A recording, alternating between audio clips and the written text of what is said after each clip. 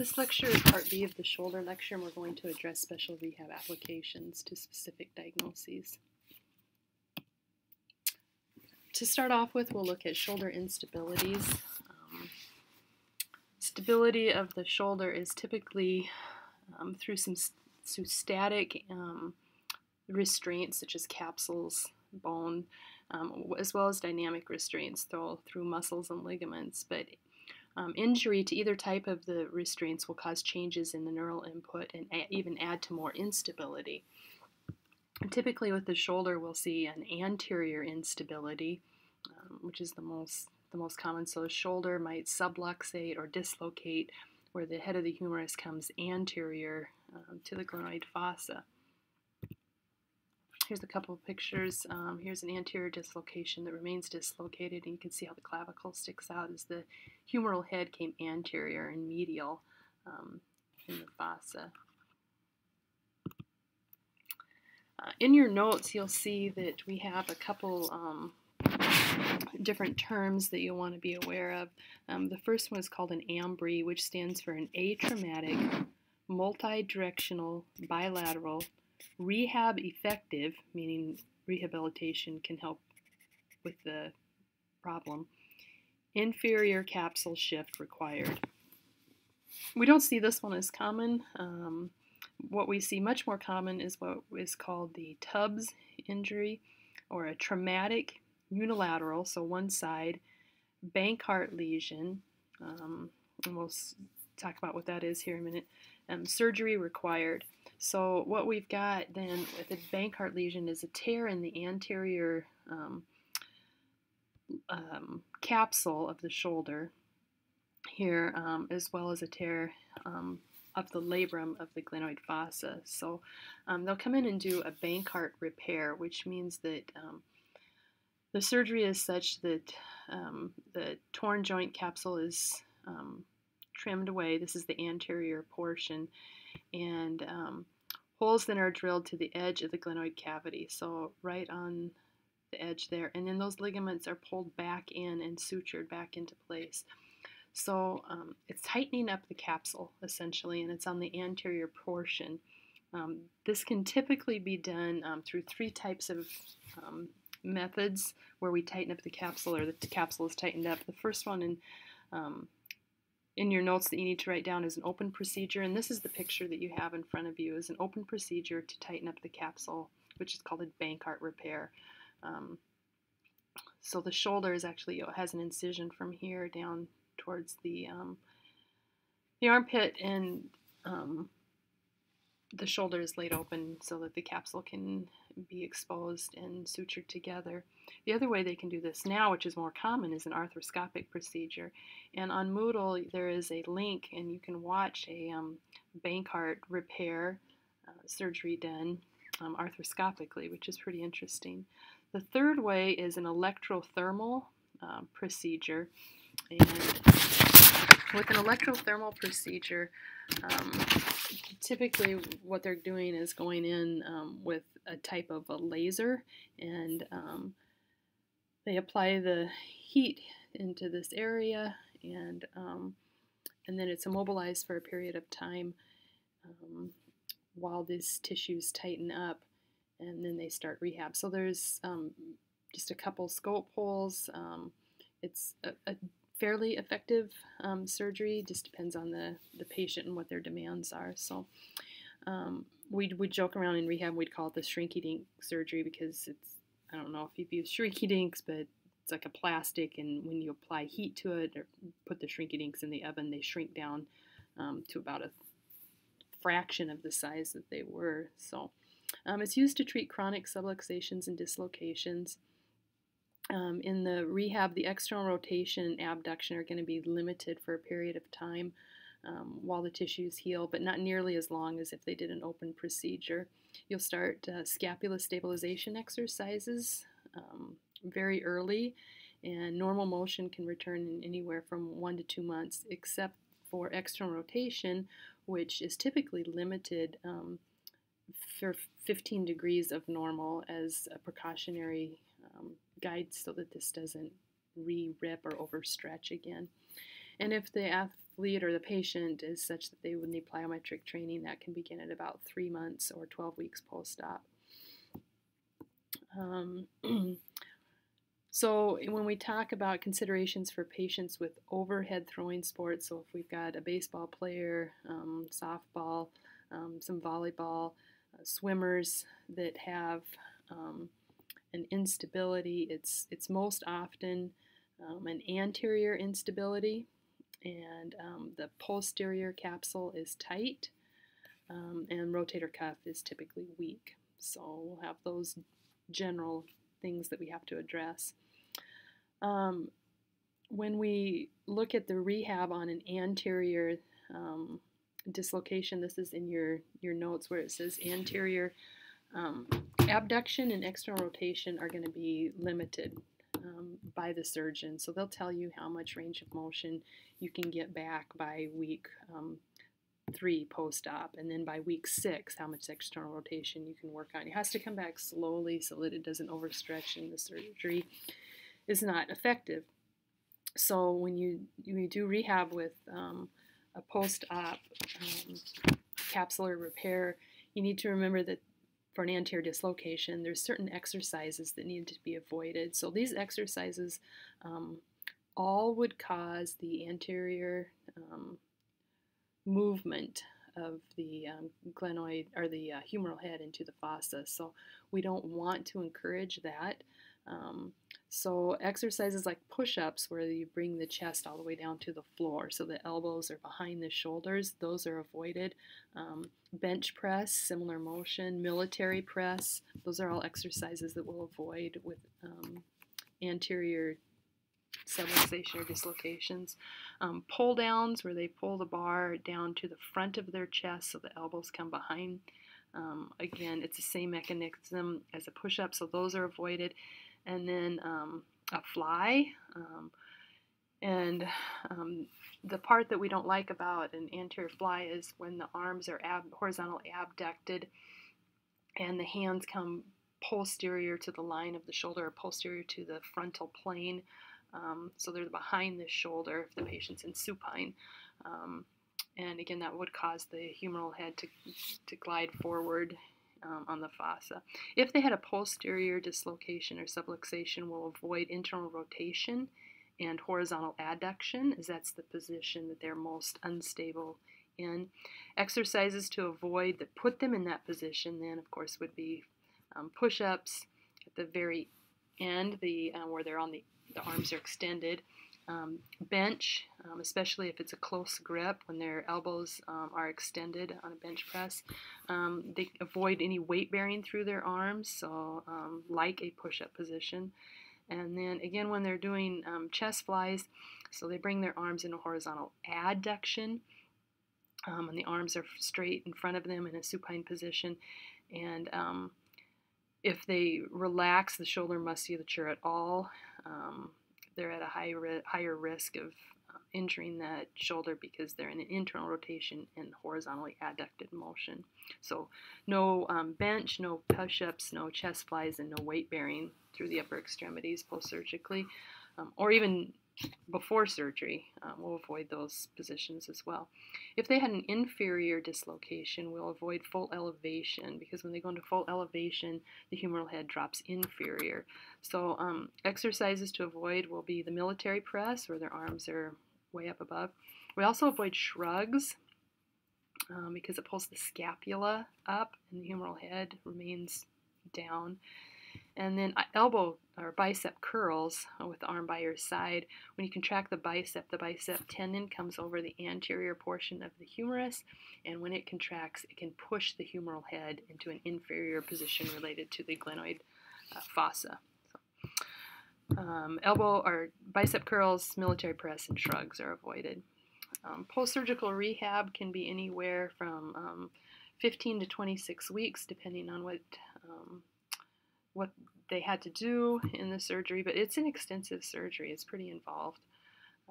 Eventually, again, this is a situation where you're towards the end of surgery, you're going to be working on eccentric loading before they return to their sport, because lots of upper extremity sports will require eccentric loading in a throwing motion. All right, moving on to labral tears. A slap lesion is a common lesion in the shoulder related to the labrum. And the SLAP, S-L-A-P, stands for superior labral tear, anterior to posterior in direction. So the tear started anteriorly and it kept moving posteriorly, and it's in the superior portion of the labrum. So that's called a SLAP lesion. The reason that we see this more common than any other part of the labrum is because the bicep tendon, and this is the blank in your notes, the long head of the biceps attaches here. So if we have a quick contraction or an eccentric contraction of great force or a lot of repetitive force, we'll see the bicep tendon will start to kind of pull that labrum off of the superior portion of the labrum. We see this a lot in baseball pitchers.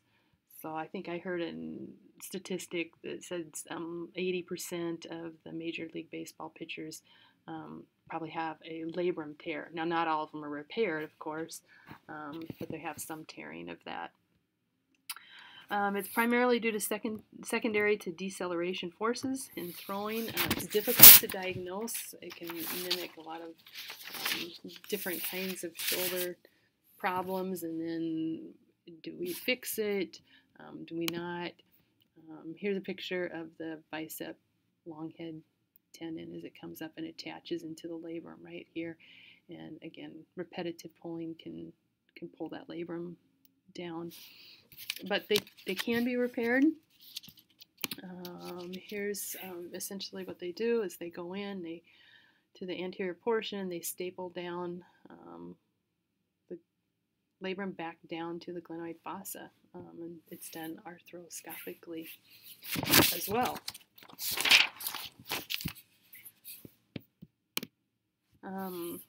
The rehab, I should go back, the rehab for a SLAP repair lesion is dictated extremely close by the surgeon because they know what needs to be done.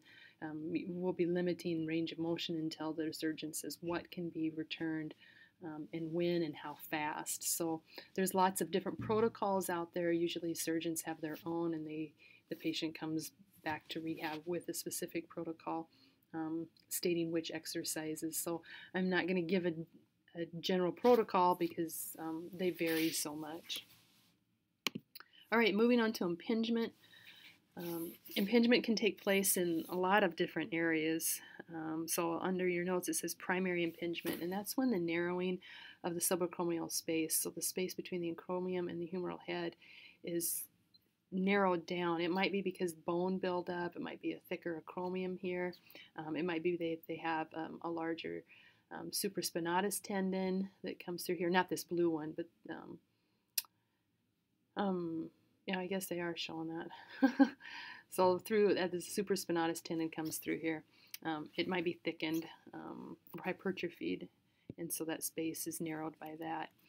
There could also be impingement because of a bursa that's inflamed here in that same area. There could be capsule laxity, so it's just so much space that the humeral head just kind of knocks around in here. We've got a banging of the supraspinatus tendon here up against the acromion. There's just too much movement. Oddly enough, though, it can be such too that it's too tight, and when the athlete goes to raise their arm, there's not enough space, and the capsule is so tight that it pinches in that area. So it can be because of a hypermobile or a hypomobile. Posture can play into it. So if they have a forward shoulder posture, the anterior portion of the humerus is slid forward. It changes the alignment of the rotator cuff such that it gets pinched more easily. And if you go into a forward slump shoulder posture now as you're sitting there and try to raise your arms overhead, you can't go very far before your shoulder will start to approximate and up against the acromion process, and it limits your motion. However, if you squeeze your scapula back, sit up straight, you're able to get your arm overhead much further and avoid pinching of the rotator cuff in there. It can also be due to scapular weakness. Again, that would play into the posture. And then also rotator cuff weakness. It just can't handle the load that's being required of that athlete or the patient.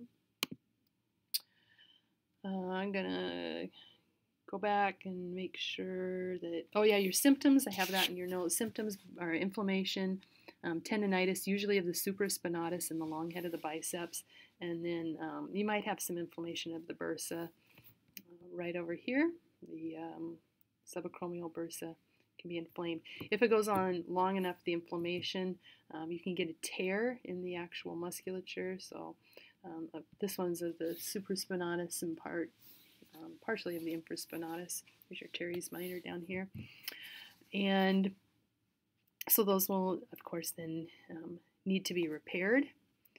So, but treatment considerations, if we look at all those factors that could be a part of this, we've got correcting the posture is important.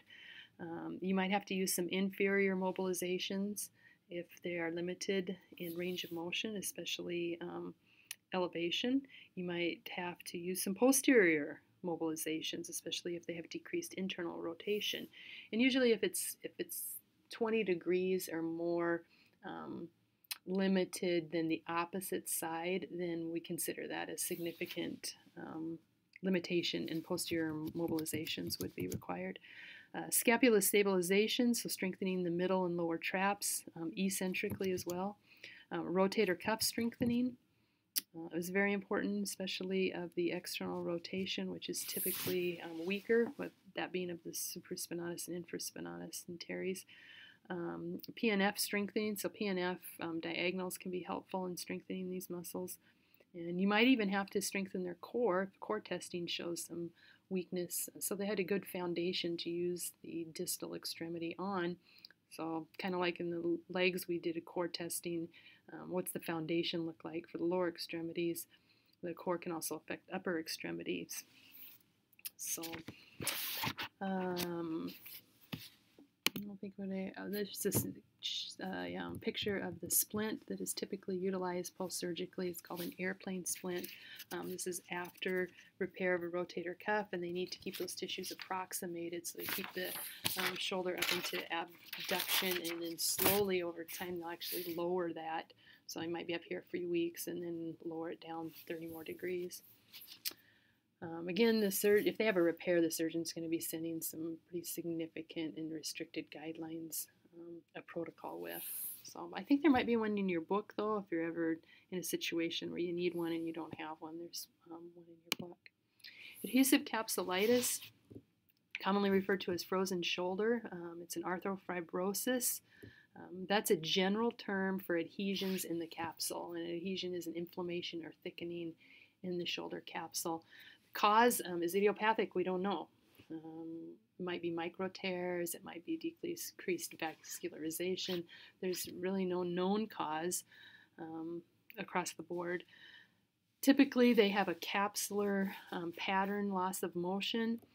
So we see the most significant restriction in external rotation, then more limited in abduction and flexion being limited as well in that order. They get better with treatment, so lots of joint mobilizations, lots of stretching with heat. They have to really work on this, though it just isn't a visit or two a week to a PT to do mobilizations. They have a lot of daily stretches, trying to loosen that up. It will tighten down often overnight, so they might even use a splint overnight to keep the motion that they have. If they don't have treatment, it will get better on its own, but it can take up to 2 years.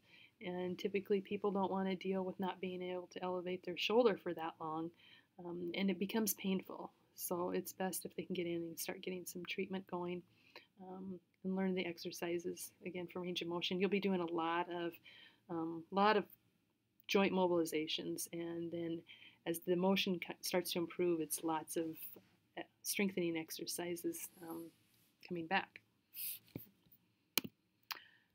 Here's another picture, just a cartoony picture. Typically the scarring will start on the inferior portion, and they aren't able to elevate or externally rotate. There's a person in the compensation that they do when they have adhesive capsulitis. So he's being asked to raise his arm. He can't do it from the glenohumeral joint, so he starts to use his whole trunk in order to get the arm up, and that's about as far as he can go. AC sprains, so acromioclavicular sprains, are divided typically into 3 grades. So a slight separation, we've got more of a separation with a tear, and then a grade 3 is we have the AC. The acromioclavicular ligament is torn, as well as the coracoclavicular ligaments have shown tearing in them too. So we have a little bit of elevation of the clavicle.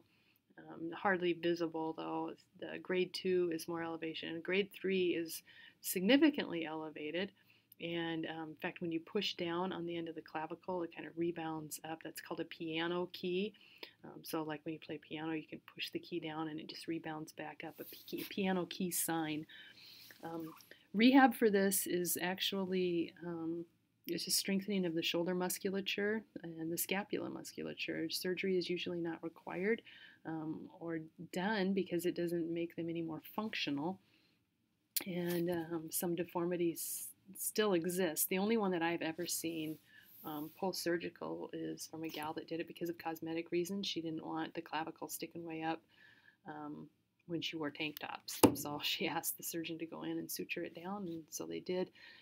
I don't know that it made a significant difference because now she had a pretty big scar and was having trouble getting her range of motion back. But so you won't see these post-surgically very often. Just get them strong, get their range of motion back as the healing timeline allows, and they usually do pretty well. Biceps tendon injury is the last one here. Usually it's a tendonitis.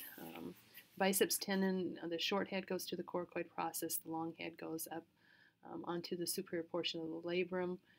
We talked about that being involved with the SLAP lesion. Usually it's the long head that's involved in a tendonitis of some type.